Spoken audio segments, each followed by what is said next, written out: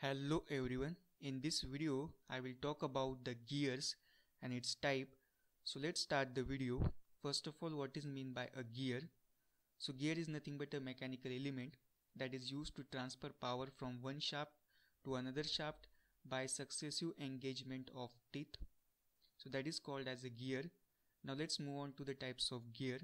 So gears are classified based on the position of axis of two shafts. So they are classified as a parallel axis gear. Under that we have a spur gear, helical gear, double helical gear. We have a intersecting axis gear. Under that we have a bevel gear and non-intersecting and perpendicular axis gear. Under that is the worm gears. So we'll see all these gear types in detail in upcoming slides. So parallel axis gear, that is the first gear, is a spur gear.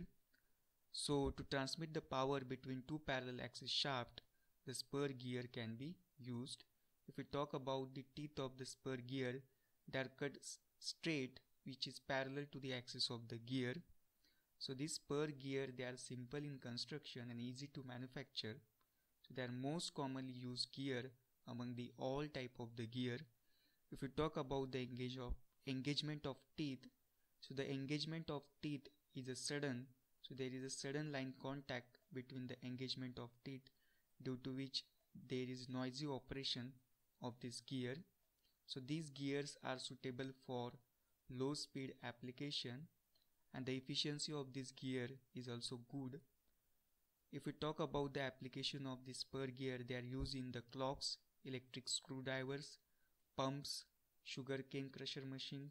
We also see the application in machine tool gearboxes, in automobile gearboxes. So these are the common application of this spur gear.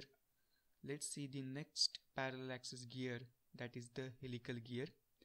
So here helical gear is used to transmit the power between two parallel axis shafts. If we talk about the teeth are cut at some angle to the axis of gear. So that angle is called as helix angle of the gear.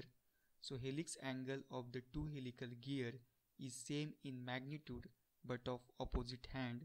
That means that here the left hand helix angle gear will mesh with the right hand helix angle gear. So as the helical gear, they are compact in size, so they are also difficult to manufacture because their construction is compact. Again, if we talk about the engagement of teeth in helical gear, the engagement of teeth is gradual, so they are smooth and silent in operation as compared to spur gear. The efficiency of gear is also good as compared to spur gear. So these helical gears are used in automotive, industrial and machine tool gearboxes. We see the application of this helical gear. So next gear is the herringbone gear. Now this is also called as double helical gear. Now why there is a need of this double helical gear?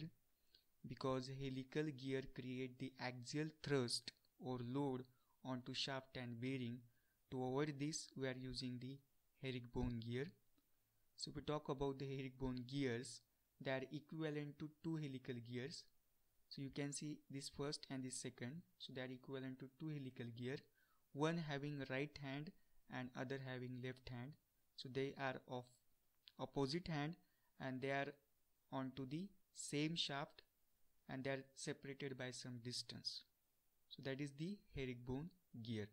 So if we talk about the application of this herringbone gear, the application is limited because of they are not easy to manufacture. So their application is limited. They are used in heavy machinery such as coal cutter, aerospace engine. So we see the application of these herringbone gears. Now next type is the parallel axis gear, that is an internal gear. So in this we can see the animation for internal gear pair, that is internal gear is meshing with the external pinion. So both these gears are rotating into the same direction. So because they are difficult to manufacture, their application is also limited. So this internal gear pair, we can see the application in epicyclic gear train. This internal gear is used. Now next parallel axis gear is the rack and pinion. So here you can see a straight line gear that is called as a rack and a cylindrical gear that is called as a pinion. So this straight side rack is meshing with this pinion. So in this case, the linear motion of a rack is converted into the rotary motion of the gear pinion. So to convert this motion vice versa, we use the rack and pinion arrangement. If you see the application of rack and pinion, they are used in the lifting mechanism, machine tools. In machine tools, we see in lathe machine, drilling machine and milling machine, the application of this rack and pinion. They are also used in automobile system. In steering system, they are used to turn the steering. So these are the application of rack and pinion. Now let's move on to the intersecting axis gear, that is the bevel gear. So the two intersecting axis shaft, that is usually at 90 degree, they are connected by this bevel gear. You can see the animation of bevel gear. So the appearance of bevel gear is similar to the frustum of cone. So they are looking to similar to the frustum of a cone. They are conical in shape. Also the width of the gear also decreases from one point to another point. So these bevel gears, they are compact and they are difficult to manufacture. So their application is also very limited. They are used in the differential gearboxes.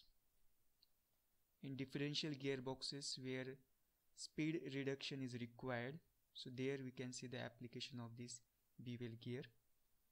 Now next type of a gear is the non-intersecting and perpendicular axis gear. So non-intersecting and perpendicular axis shaft, they are connected by this gear. So in this gear, this is a gear pair of worm and worm gear. So this worm is basically of cylindrical shape. It looks like a screw. So this worm may have a single start or multi-start thread. So this worm may be left hand or right hand. This worm gear is basically a helical gear which have the conical shaped teeth cut onto it to accommodate it into the worm. So basically these worm gears are used where the large speed reduction is required. Around 17:1 speed reduction is possible in worm gears. So if we talk about the worm gears application, they are used in the lifting mechanism. They are used into the cranes, conveyor arrangement. We can see the application of these worm gears. So this is all about the types of gears. Hope you like this video. Thank you for watching.